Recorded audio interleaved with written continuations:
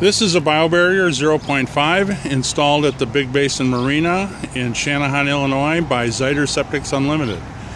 And I'd like to show everyone some of the procedures that we use in order to keep quality control at a very high level.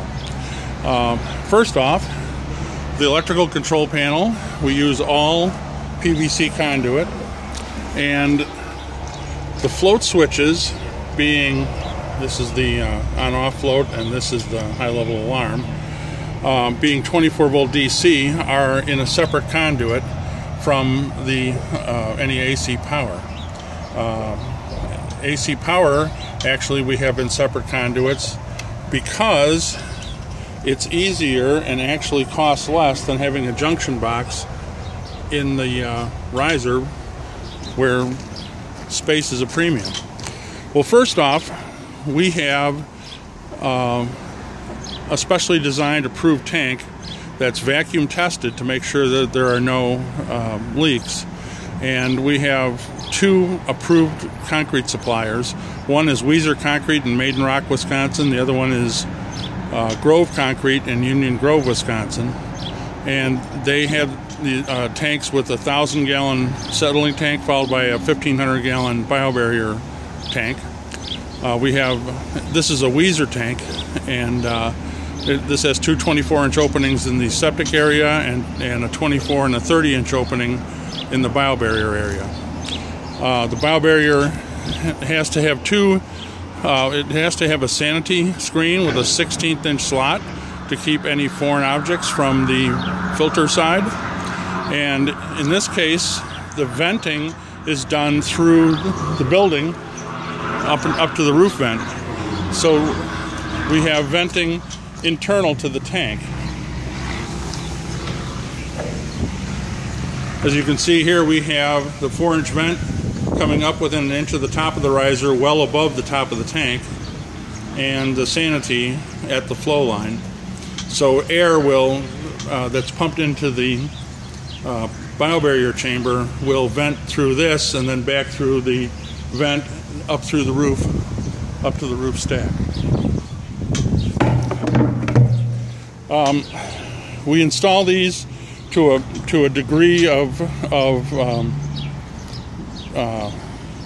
more than what a septic would be, really what process piping would be, because this is a permanent solution for wastewater disposal. If we look in the area where the BioBarrier is,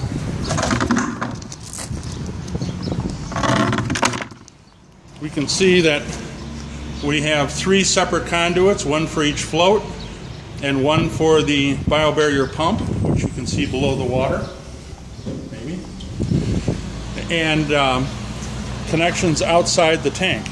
Now that saves on real estate inside the tank, and it also means that no gases can get back up into the control panel. The wire size for the floats and for the BioBarrier pump are 16 TFFN or THHN stranded wire. The wire for the blower, in this case, is number 14 THHN or TFFN. In order to be able to pull this out, we have Bio-Microbics containment system, which is a unistrut cutout, and we have the union for the air in a horizontal position, not vertical. The pump and the clean in place line have to be kept solid, and so it doesn't move around, and so we attach it to the same bar as the hold down pipes. Also, at the bottom, we have you can't see it, but there's a cord grip. The float tree is also in this, and you can see this is in short or long-term rest right now. We did seed this with activated sludge, although it looks pretty clear. It's been seeded already. The disposal area, you'll notice that the pipe coming up from the BioBarrier comes up in a straight line and it allows air that would be trapped in the BioBarrier to escape by gravity. Otherwise, the pump can airlock. We put the blower as close to the unit as possible. It can be next to the control panel, but it's always better to put it as close as possible.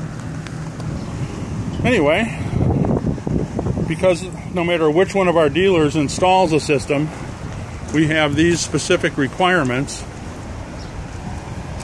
to ensure that there won't be any trouble in the future, and the system will provide many, many years of trouble-free service. Thank you.